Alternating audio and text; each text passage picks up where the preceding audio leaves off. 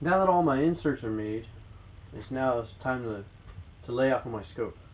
So what I do is I do this in the house, and I do it at night when it's really dark because you don't want any light anywhere in the room. So you want you want a light source to be as far away from this as possible. So what you do is get a lamp from your house and set it down the hall, across the basement. The farther the better, really. The farther the better, the clearer you'll have everything in the end. So what I do is I have a piece of aluminum here. It's a piece of angled aluminum. And I turned a piece of scrap aluminum that I had, drilled the center so I can mount it on a tripod. I also cut a V in it so that I could set my angle in there so it held everything nicely in place and it's not leaning on one side or the other.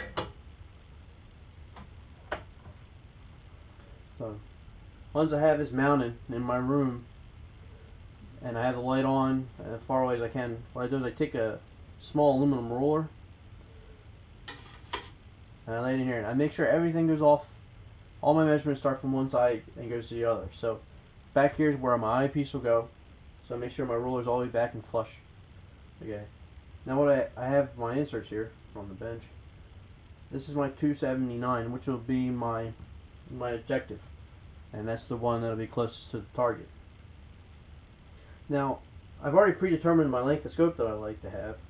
I know I want a 30-inch scope, so what I do is I take my 279, which is my objective lens, and I'll set it up here, and I make sure that the front edge of the lens is at 30, and then I'll take my 35 here, which would be my eyepiece. Now I place this flush against the back here, like so. Alright. Now when you look between these two, the object that the light bulb will be upside down, and what the erector does is it actually makes it right side up, or makes it correct. So what I do is I take the erector and I just set it in here anywhere close to the objective. I know I'll have to move it.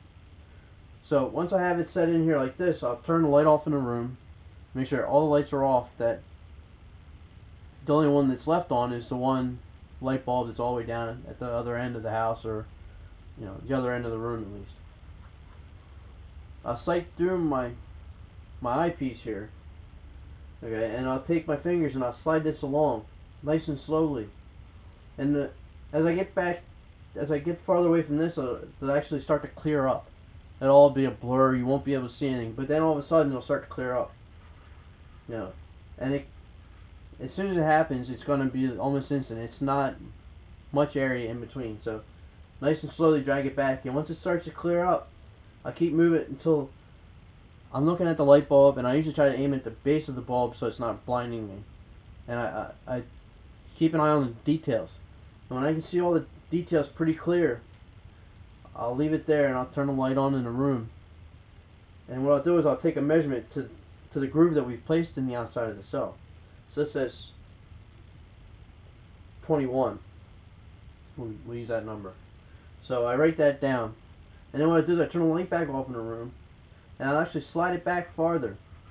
And you'll keep sliding, and all of a sudden it'll start to clear up again. But you'll notice that there's no magnification. It's just like you're looking through the tube at the light bulb. And as long as I see that, I know that I found the correct spot that I have. I'm in the correct spot for the magnification of the scope. So I'll go back up to 21, place it right on my groove, and I'll look through it again. And it should still be clear. If it's not, then you didn't do, it wasn't the correct spot. So you just move it around a little bit and make sure that it's clear, and then recheck your number. Okay. What you do is your crosshairs go about 2 inches from the end. So set them in right in there somewhere on the groove. Turn the lights back out. Look through your scope, and you want to pull it back and forth a little bit. And what you want to do is you want to make them nice and dark. Okay, so they're not fuzzy, or they're a nice, crisp, dark line. And once you've found that position, you've actually laid out your scope. You can turn your lights on, and all your measurements that you take from this edge will be where the groove is on the cell. Okay, so this one's, I go back in 1/2 inch, and that's where my groove is. So that's when I go out to the shop and I go to drill my tube, I drill it a ½ inch from the end, and I know my line will be right there, and I can actually, once I slip this inside the tube, I'll move it until it lines up and I know I'm in the right spot. And I'll do that to all the same. So this is 2 inch on this groove, this one's 21 on this groove, and this one's 29 and 9/16. And you take all your measurements from here back. You don't start this end for one and this end for another one. You make them all the same. Makes it easier. You don't get messed up in your math or any of your layout work. So you start from this end and work your way to the front.